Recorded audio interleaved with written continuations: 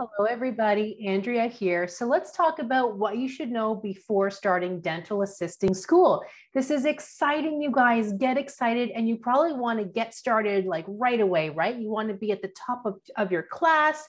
You want to not feel like you don't know anything.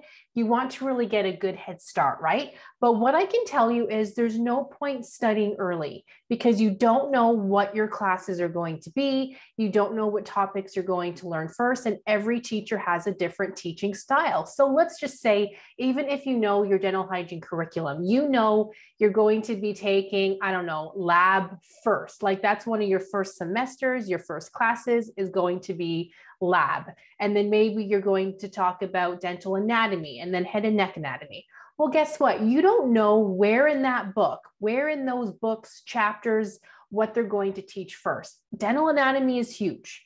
Lab work is huge. So there's no sense working hard now before you start school, because trust me, when you're in school, you're going to be working like a crazy person. So don't try to get ahead of yourself. I tried it too, you guys, but there's no point. Rest while you have the chance. Something else you should know, if you can help it, it is best to work the least amount possible. Okay, you guys, if you have to work to pay the bills, you're supporting a family, that's one thing. But if you're able to not work every day full time, that will be better for you, because school is going to be demanding depending on when your classes are. Let's say you have classes in the morning, you want to work every evening after school, maybe you can do it.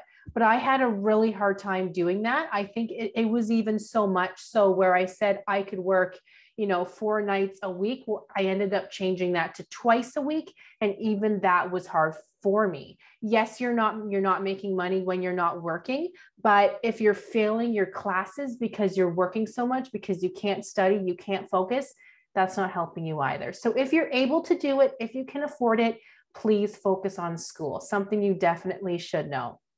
Something else you should know as well is they will likely try to sell you all new textbooks. If you can, get used textbooks. I know they don't look as pretty. There might be notes inside, pages missing, but you will save a fortune, and those old textbooks are absolutely fine. Even if it's not the most current edition, yes, you might have to find different page numbers if they're referring to a certain topic in your textbook or something, but just go under that chapter and that's fine.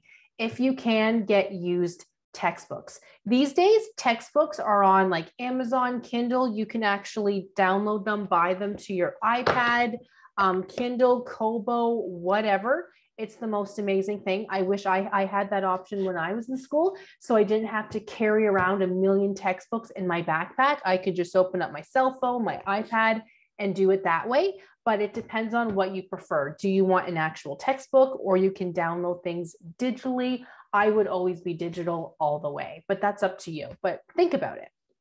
Another thing, if they haven't told you yet, you will probably need a laptop for class. So get a good one. You will likely need it. When I went to school, even we were using laptops in class at that point. And I went to dental assisting college 17 years ago. Like, it's been a while. I believe I graduated when I was 19 or 20. So it's been a while. And even we had laptops in school then. Not everybody did, but those that did, it was so much easier to take notes. So something to consider. I hope that helps you guys. Let me know if any questions. Congrats. This is super exciting. I do offer a dental assisting prep course, a dental assisting prep academy. So for students still in school, I do offer you help, tutoring, assignment help, exam help, test help while you're in school. I can leave the link for you down below. Definitely check it out. I would love to help you.